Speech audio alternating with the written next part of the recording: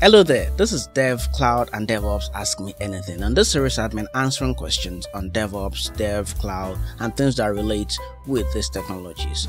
And I got a question that came in from a lovely fellow, and the question goes thus. I have been learning to code for a while now, and I've got my hands on some basic languages like JavaScript, learning PHP, and already have in-depth knowledge of HTML and CSS, including some frameworks. Although still learning on my own, please, how can I get to locate developer communities on social media that I can follow and enhance my development? First, I want to say to you, kudos. You've done quite well learning all this by yourself. And you know, as they say, no one is an island of knowledge. So I really want to say good work. You've really learned your stuff. And to your question of locating developer communities, I'll get to that. But the first thing I want to say to you is the fact that you've learned many languages, the first thing you want to do is build projects. There are many project ideas online. If you just go on your favorite search engine, Google, Bing, DuckDuckGo, it all depends on you. Just search for beginner projects in web development. Look for these projects and try to apply whatever language you've learned, CSS, PHP, HTML, whatever framework, React, Vue, Angular, whatever it is, apply them to those basic projects and try to improve your skill that way. And now, to answer your question, finding a developer community to actually join on social media, that is a good way to go, because the community essentially helps us grow. They help us share knowledge and help us solve our problems from time to time, and also helps us be able to actually reach out to others to be able to impact that sort of knowledge. So for me, the first place I'll advise you go to check out is actually Meetup.com. Meetup.com, that's MEETUP.com. That is the place where you find meetups in your local area, whatever location you're in the world, Nigeria, Ghana, UK, US, India, China.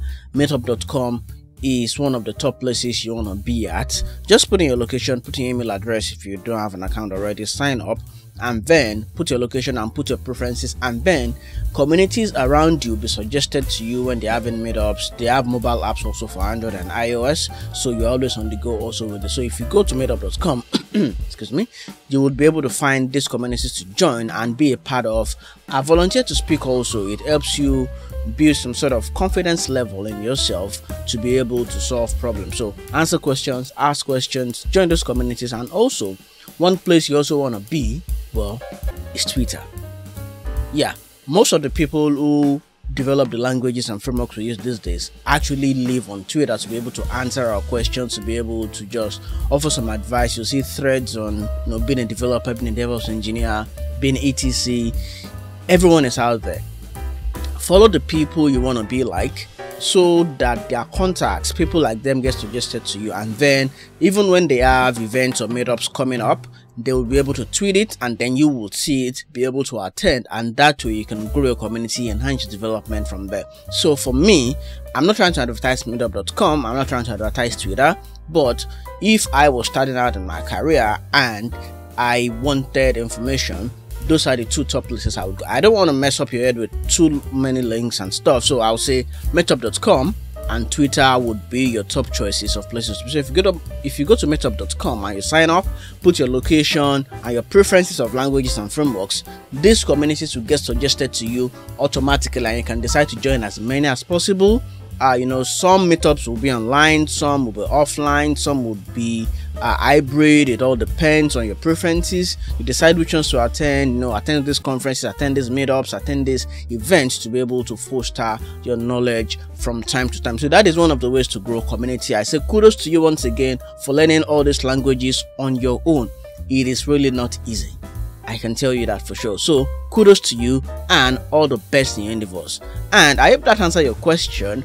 And if you have further questions, remember to drop them in the comment section. I'll put the link to ask further questions in the link showing on your screen right now, and also I'll put it as a pinned comment and also in the video description, so you can always ask questions and I'll try to get to answer them as soon as possible. Also, if you like this video so far, like and share with your friends and family and whoever you think might gain from this video. It helps the channel and it also helps this video reach people who actually need it. Until I come your way again with yet another video, remember to stay safe and goodbye.